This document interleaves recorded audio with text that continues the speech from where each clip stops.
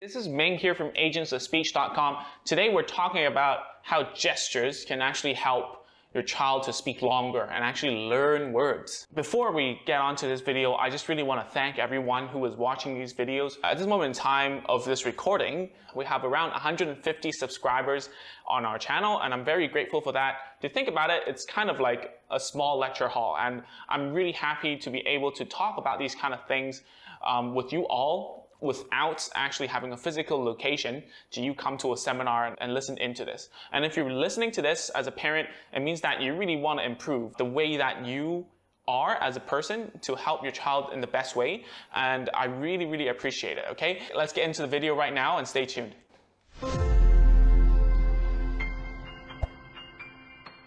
Okay, so I've been teaching using gestures as a way to expand language and for children to actually learn certain words, okay? So if you think about speech delay children, what they are lacking in is actually the way in that they acquire words. So you always hear about speech therapists talk about, oh, how many words does your child have, if you've done that questionnaire in the beginning of a therapy session. And why we put so much emphasis on the number of words acquired is because children tend to combine words at around when they hit like 150 words acquired in a certain language. But the thing is, there's different studies about it. I'm not going to go into detail about this. Some say 150, some say north of 200 or something, but it doesn't matter. The thing is, we have to teach vocabs, okay? And how we do it is basically through gestures or something. And this is from my own clinical observation, is that nouns are pretty easily learned by children. And the reason is there's a deep library of videos on YouTube that does a very good job in teaching nouns and names of places, fruits, vegetables, dinosaurs, whatever, to kids, whereas there aren't a lot of verbs that they actually teach on videos. And if you think about it, if your child right now is stuck at like one word or like no words yet, the things that they know in the beginning are the nouns, because it's solid. You can see it and you know what it is. So let's say you see like a cup. Obviously that's a cup because you can see and touch it. But verbs are a little more abstract. And why I want to talk about learning expanding vocab, especially in verbs, is because that's usually what you do when you mix the words together to form a sentence. You're not going to say two nouns together per se. Like you wouldn't say cup and book.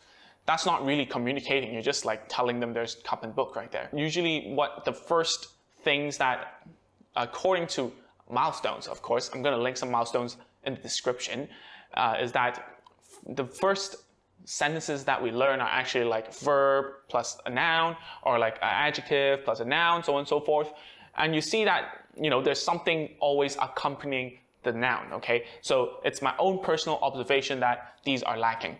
And even if they actually know those stuff, they don't know how to put it together. So I wanted to tell you what's in my mind and what I actually read as a therapist. I'm going to share with you a certain article here that I found on the internet that's a little more less academic that I can share with you guys. I'm just gonna read a little bit and I'll show you on the screen as well. So I wanted to share this article. This is actually a summary article of the main article, and it's called Hand Gestures Boost Spoken and Sign Language Learning. This article is actually written by Susan Golden Miro. I might be butchering the name, I'm so sorry. And she's actually a professor at the University of Chicago, Department of Psychology. And the extra I wanted to talk about was this one right here, and I'll read it out for you guys. Children who can hear use gesture along with speech to communicate as they acquire spoken language. She says, those gesture plus word combinations precede and predict the acquisition of word combinations that convey the same notions. The findings make it clear that children have an understanding of these notions before they are able to express them in speech. Gesture is something that children understand, and it comes before speech because there's some meaning into it. And to talk about this right now, why I talk about meaning is because when you're learning a language, you're always learning the link between the speech to the meaning, the speech to the meaning, okay? The speech sound to the meaning, and what the meaning is the thing around in the world that we understand, that we look at, okay? And when we map that link is what we call mapping. When you see a huge explosion in the acquisition of word in children, we call it fast mapping. So I want to talk about the main article, which I showed you the summary article. It's much more simple, but there is actually a section inside which is very, very important when you need to understand increasing sentence length with gestures. So let's not talk about the title. I know it's very intimidating and stuff, but anyways, it's right here. I'll also drop the link for this article if you would like to venture into it. So in this part, it says sentences, which is, yay, we're talking about how to increase the length of a sentence when teaching a child who is speech delayed. So I'll read this part, just this part, and here, okay? So I'm gonna start now. But children do often combine their gestures with words, and they produce these gestures plus speech combinations well before they produce word plus word combinations. So what that means is that children will start to use gestures plus words well before they actually put two words together. So we have to help them by actually teaching them the gestures, right? And children's earliest gestures plus speech combinations contain gestures that convey information that complements the information conveyed in speech.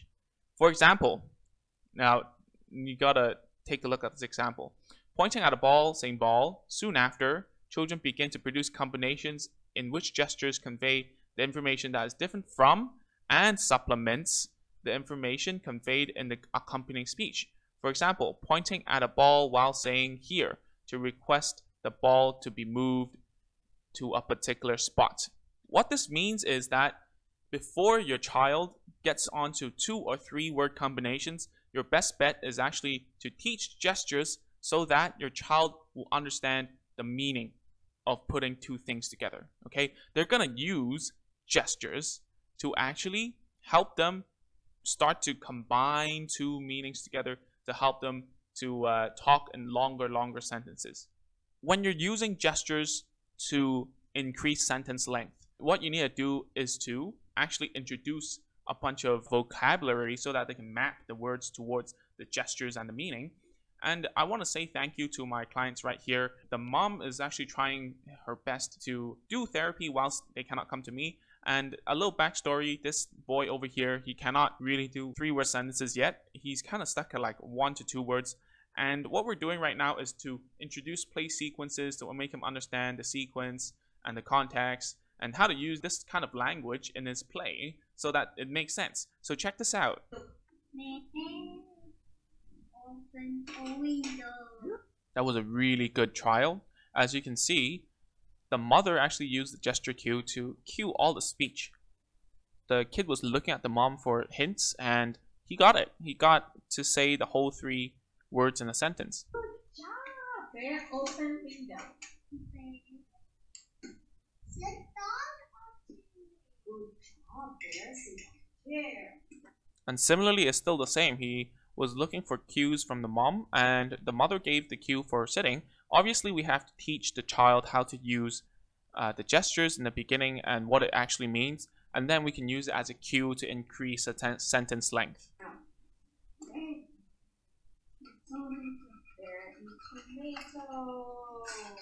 So it makes sense for this child to say and comment on it because he's actually gone through this play sequence without the language first, and now he understands that when he says it, he gets to do it, and mom says it one more time and does some sound effects sometimes, and it's pretty fun. So he's actually motivated to do it, and it has become a routine for him. And as a bonus, I want to show you guys this video, which is I am super proud of, by the way. The child finally understands the gestures enough to use it by himself. When this happens, basically it's very good because now he can self-cue himself in his brain, or he could act it out. So look at this.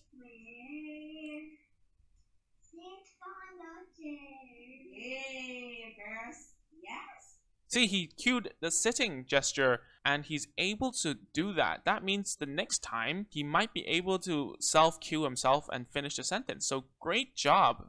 There, sit on the chair. And I really want to tell you guys that this isn't really far away from you guys, and you guys can actually use this at home and start making this all happen for yourself. And all you have to do, if your child is still at 1 word level obviously use the gesture to make them talk one word at a time first. But if you're stuck at like 1 to 2 words, you can totally use gestures to help them out.